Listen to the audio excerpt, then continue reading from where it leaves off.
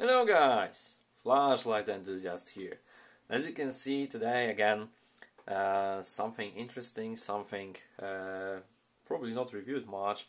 And again, I got these flashlights from Adrian D for testing. Thank you so much for that. Actually, I was considering buying this Meote FM1 flashlight for quite a long time, but after seeing some not very positive feedback on the forums, I decided to, wait a bit. And actually, I got a surprise, and a friend of mine sent this one for me to test them. So I've got the opportunity, guys, to show you what this flash is all about. So let's wait no further. Let's see what we've got in the box. And the box is really interesting. I mean, this is the project of one of our forum members, FreeMe.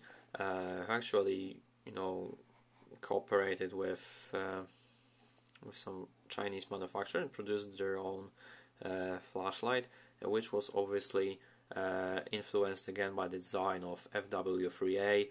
And again, this one is a little bit different, but shares very few of their initial designs. So as you can see, this one has some glue on it, so don't bother with this one. I don't know if it was just from the factory, because again, I got this from testing. So we've got some product specs here. So as you can see, you can choose from XPIL to SST20 and even Samsung LH351D, which is definitely a nice addition. 18650 battery, obviously. Smooth ramping. This one uses Anduril, and for XPIL they advertise like almost 5000 lumens, which I would definitely consider checking because it seems a little bit unrealistic. Runtime depends on the battery, obviously. IPX7 and 2 meters impact resistance. Oh, not bad. And definitely a nice design of the box. This black matte. Oh my, I like this. I like this one. And here we've got obviously the box from LH351D 5000K. You have some configuration check right there. So as you can see, you've got only 3 options, like cool white XPIL high, neutral white is LH351D 5000K, which I've got right here, and we've got also like warmer tint SST20, obviously high CRI, so definitely a nice addition. I've got 2 versions of them. The other one is the SST20 4000K, which is one blue, and the black one is LH351D. So let's see what we've got here in the box. Alright. So the box opens up from above, and well, let's see what we've got here. Under this black foam, it was the flashlight itself. So definitely well protected from all the sides. And in this second section we've got some accessories. So here in this bag we've got 2 spare O-rings, and that's all. Then we get some, try not to break it. We also have the manual. Alright, the manual.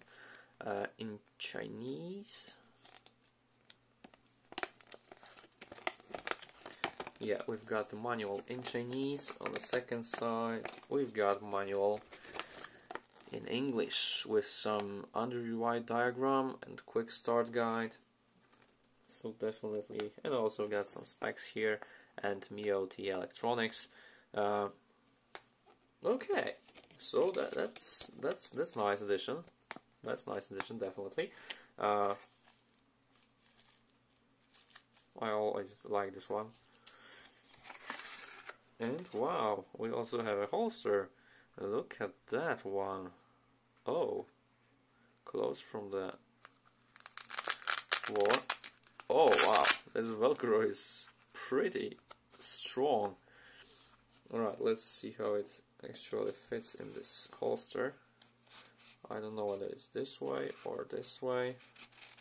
Probably this way. Yeah, definitely this way. Okay, so you've got some nice fitting. A little bit too tight, so I wouldn't worry that the flashlight will,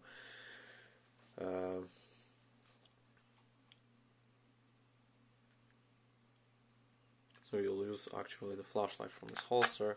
I wouldn't worry for that. And you've got this belt clip like this one, solid plastic, and that's it. No loop, no D-ring, as you can see, but you can probably attach here some lanyard or something like that. Definitely unique design. I haven't seen this one in standard, you know. Probably it uses the material belt loop and D-ring, but this one is definitely a nice design. Okay. Okay, so let's put it aside and show you the flashlight itself.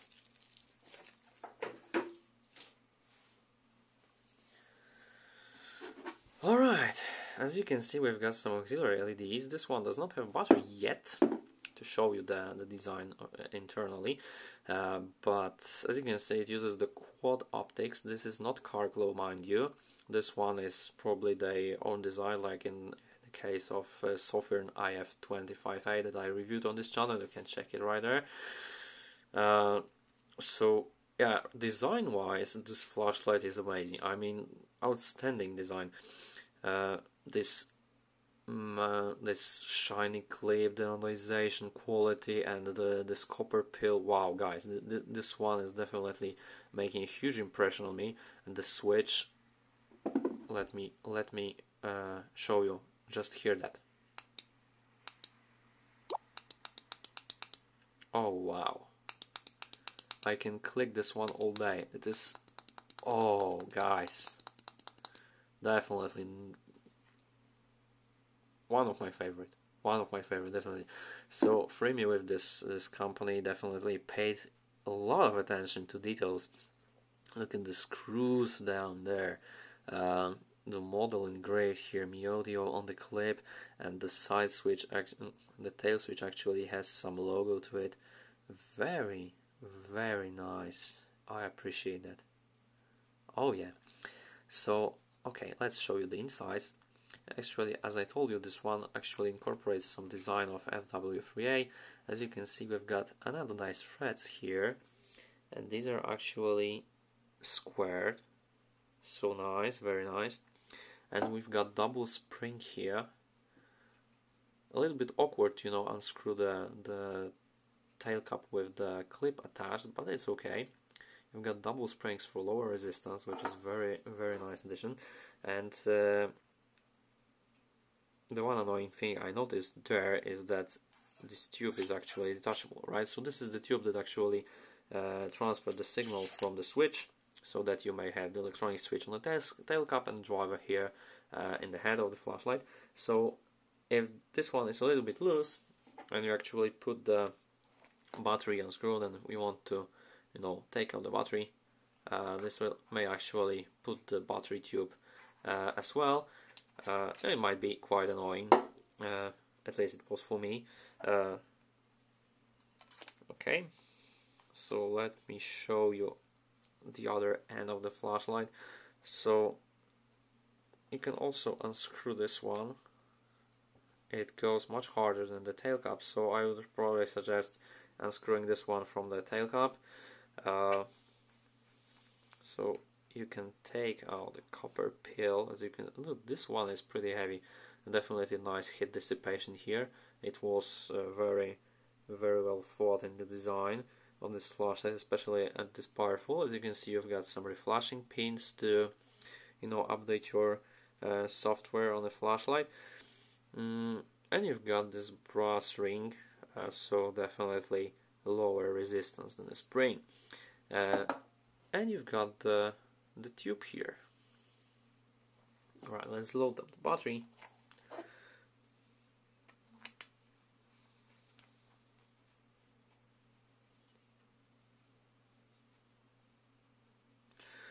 The one thing I noticed is that when you load up the battery with the fully tightened tail cap from the head side, you actually have this gap here. I mean, it looks like the flashlight won't screw down to the very end. So what I will do is just loosen the tail cap just a little bit, and now I can tighten the head to the end. as you can see right now. Right, and now I can tighten the tail cap again. Pretty weird, huh? And we've got these auxiliary LEDs. It uses Anduril, so I won't go into details right now because I've done a special video for you guys, so you can definitely check it right there in the corner as I demonstrate all the functions of Anduril. But for now, let's just stick to the basic features. So just one click for on, one click for off. This click is noisy, definitely noisy, so you won't miss out the click. Very nice. Okay, so this one is the LH351D, and for me this one is definitely a winner over the SST20 that I reviewed here. I will tell you in a minute why. So basically, from on you hold the side switch to ramp up and down, yes, and double click for turbo, obviously. I don't know if it's just my samples that are a little bit dirty or it is the Meote itself, but I would only comment at the basis of my samples, because I wouldn't want to make some false assumptions. But this one simply flickers on the higher modes. As I ramp up, you can actually see the flickering, and I'm not touching the switch. Alright, so I suspect some connections problems there, maybe some dirty contacts, I don't know, but hitting the turbo definitely does not help. Alright, so for lower modes definitely no issues, so probably the higher currents give you some troubles there. Alright, as with SST20 LEDs, this one has some blind spot on the optics. It is not the case with LH351D, as you can see, no blind spot there, but with SST20 it's probably the area of the LED is smaller, so that's the case, but it bothers me. Maybe some users will not even see this one, but I'm a flashlight enthusiast. It bothers me, definitely. This flashlight costs around $60, so it's a shame that with some LED configuration and the same optics, the beam pattern is something like that. I mean, for me it is unacceptable for such a price. And of course, now you cannot see the flickering. I cannot see them too, so this one does not flicker, and that's nice. Another difference that I noticed actually is obviously the copper peel will heat up pretty faster than the aluminum body. So during my test I actually recorded like 40 degrees here, 50 degrees here, and again 40 degrees here. So definitely heat dissipation is excellent on this flashlight. It does hold the turbo mode much longer than MSR or Noctigon because of the mass. Simply this flashlight is heavy. This flashlight is definitely heavy, so for heat dissipation is definitely a plus. For pocket carry, well, I don't know how are your preferences, but I wouldn't say it's too heavy for pocket carry. Alright guys, so let's go outside and show you how they operate, show you the beam pattern in the forest. With Samsung LH351D 5000K LEDs, this is the default mode after loading out the batteries. Let's go to turbo mode. Wow! That's a huge amount of light out of this little thing. Oh wow, look at this. Close up area lights everything. A wall of light, I must say. So definitely not a thrower. More like a flutter EDC flashlight. My sample is flickering a bit, but I'm sure this is just my sample with some dirty connections. I might have to clean it up. And let's ramp it down. This is the max ramp, so again pretty good, and flickering.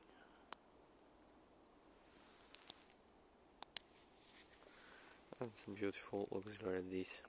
you can actually change the color if you like.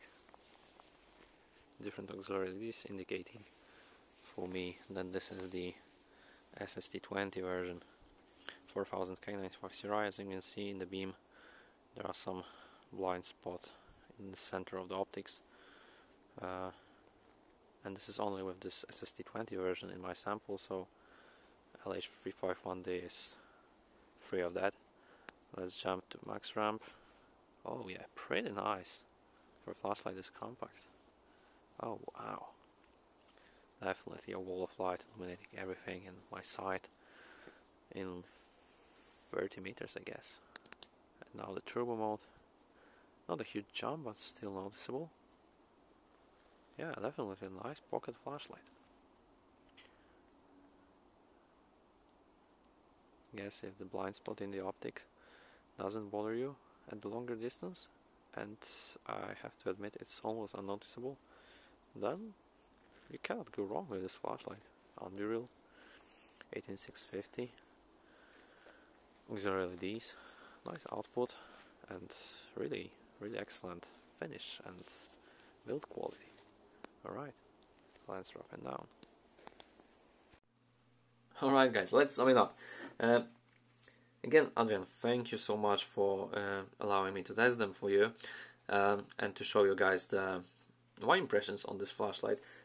For me, this flashlight is definitely an excellent designed piece of equipment. I mean, the heat dissipation, the finish on this one, the attention to details is definitely outstanding, guys. I'm really impressed with this one. Let me click. Oh my gosh, I'm really, you know, a little bit disappointed with some features of this flashlight. I mean, this flickering and this blind spot in optics. I think this one with some more careful, you know, quality control issues maybe could be easily avoided. So I have nothing against the designer or you know, the project of this flashlight, which I think is very excellent, but probably quality check could be done a little bit better. So definitely an excellent design flashlights. If I could recommend one of these for you guys, I would definitely recommend the LH351D version because of neutral tint, a little bit more power, and obviously no blind spots in the optics. So I definitely could recommend this one for you if it does not flicker. But the SST20 version, assuming from my sample and the optics, I would definitely avoid this version at all. So guys, thanks so much for watching. If you enjoyed the video, click the like button and hit the subscribe button because more videos are on the way. And as always guys, stay safe and we will see you in the next one.